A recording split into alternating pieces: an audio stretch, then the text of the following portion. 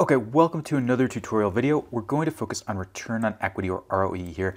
Now, we've already covered a few other returns metrics like return on assets and return on invested capital. So I thought we might finish off the series. So as usual with this topic, there's a lot of junk out there that presents the definitions and the calculations, but doesn't really get to the heart of the matter, which is that return on equity is useful in basically three industries: commercial banks, insurance, and regulated utility companies. And the way you use it is, in the case of commercial banks and insurance, it is a way to check your work and assess the relative valuations of different companies. If you're modeling a utility company, though, then it acts as a key model driver and something that determines the net income that the utility company can earn, and eventually even their revenue and the rates they can charge customers. If you want this tutorial in writing, along with the screenshots, the Excel examples, also the PDFs and the extracts from filings here, you can go to this URL. It's pretty long, so I will pin this below the video, but go to our financial statement analysis page and then return on equity. Again, I'll link to this URL below the video and pin it as the first comment. So I'm going to start by giving you the 2-minute answer here, and then if you want more detail, you can keep watching and we'll go into some more of the calculations and examples. Return on equity is defined as net income in a period divided by the company's average common shareholders' equity over that same period.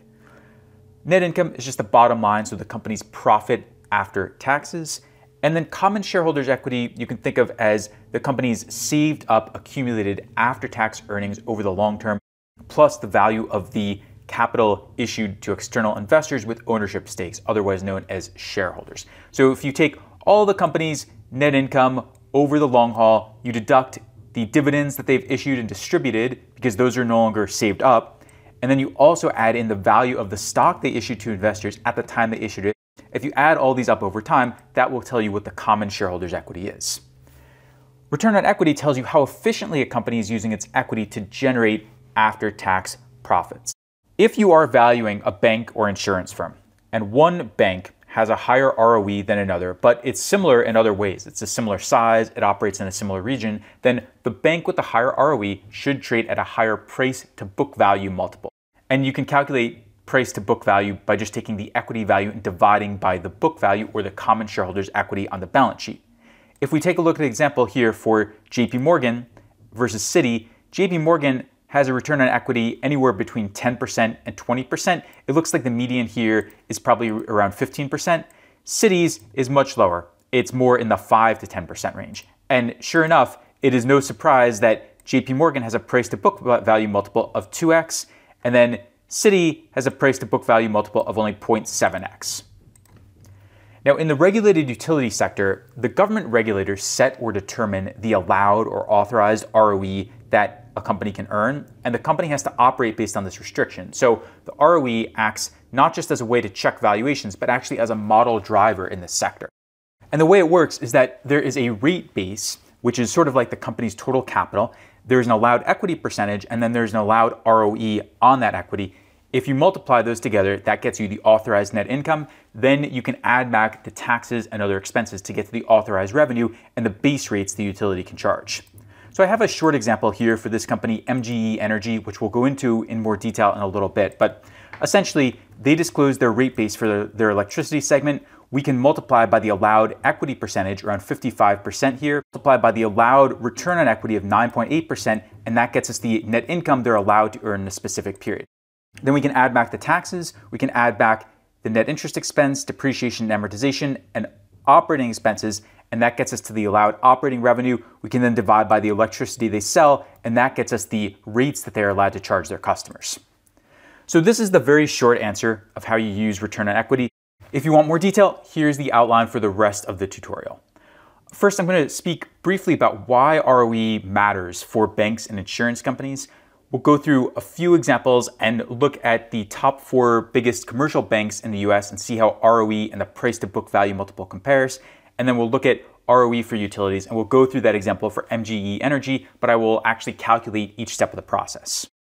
ROE matters for banks and insurance firms because they generate revenue, profits, and cash flows based directly on their balance sheets.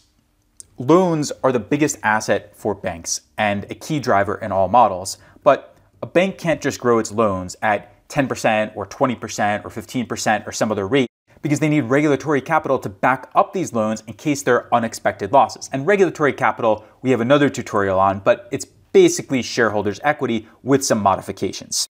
A bank can increase its shareholders' equity by generating net income and keeping it and not distributing it. It can also raise capital from shareholders to boost its shareholders' equity and support loan growth. And since banks are required to keep a certain amount of shareholders' equity, the return on equity measures how efficiently the bank is using its buffer capital, this shareholders' equity, to grow its after-tax profits. And this ROE metric should correlate pretty strongly with the price to book value multiple, or equity value divided by book value on the balance sheet. So let's start by looking at the specific calculations for JP Morgan and Citi, and then we'll do a wider comparison with some of the other banks. To calculate return on equity, we just take the net income in the period, divide by the average common shareholders' equity over this period, and we could take the median. We'll focus on just the most recent 5 years here, although we could go back 6 years or 10 years or anything else. And so we get to the median here of around 15 or 16%. We see the price to book multiple of 2x. For Citi, it is the same idea. We take their net income, we divide by the average common shareholders' equity. You can find this in the company's filings. You can go to Capital IQ or FactSet or other sites, or even many free sites will have this type of information. And then we can take the median here, and we see their price to book multiple is much lower. Interestingly though, their PE multiple here is actually higher than JP Morgan's. So the PE result is a little bit strange, but the price to book result is very much expected. Other metrics definitely matter, but return on equity and price to book are very, very highly correlated for commercial banks. And just to illustrate how closely correlated they are, further down in the Excel file, I've calculated the numbers for the other commercial banks here, Wells Fargo and Bank of America, the top 4 commercial banks in the US. I've created these graphs with the price to book multiple and return on equity, and also price to earnings and return on equity. The graph for return on equity versus price to book has an R squared of about 0.99. This is almost like a textbook example of two variables that are perfectly correlated with each other. On the other hand, the graph for the return on equity and the PE multiple has basically no relationship. In fact, there's even something of an inverse relationship here, which is quite strange. So there's something very strange going on with the PE multiple, but for the price to book multiple, we see the relationship very, very closely there. If we saw something out of the ordinary, so if we saw something like JP Morgan actually being valued at a price to book multiple of only 1x, that might be a sign that JP Morgan is undervalued, at least at this point in time. So let's now go to the utility example. As I said before, the basic idea is that regulators set the authorized or allowed return on equity. All utility companies have a rate base that represents essentially their assets and the capital they have to back up and support those assets. It is a little bit more complicated than that because it's not just the net PP&E. There will be adjustments for deferred taxes and working capital and construction and works in progress and other things like that. But this is the basic idea, and we can just go with the company's disclosed numbers to illustrate how this works. The idea overall is that regulators will look at this rate base and allow a certain percent to correspond to equity rather than debt, and then the net income equals this equity portion times the authorized ROE. So let's go to the utility example over in our Excel file right here. And for all this, I have an excerpt from this company's filing. So I've taken their rate base for their electricity segment for 2023 right here.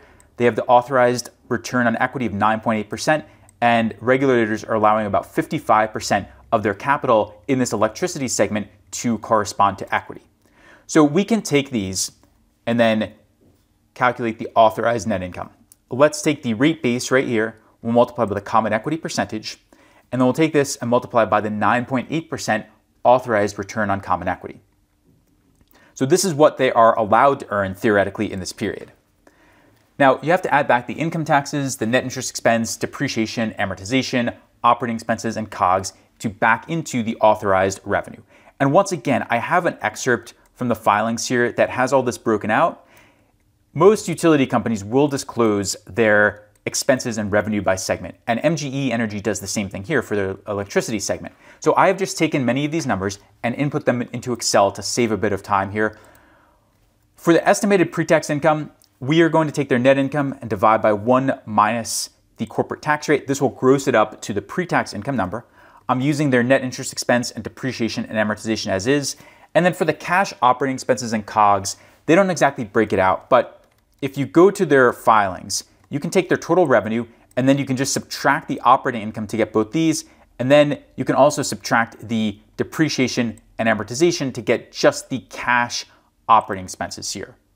So let's go in and do this. 490.651 minus 90.991, that's the operating income, and then we'll just subtract the D&A right there. Now, when we add all these up, we get to the authorized operating revenue of about 499 million.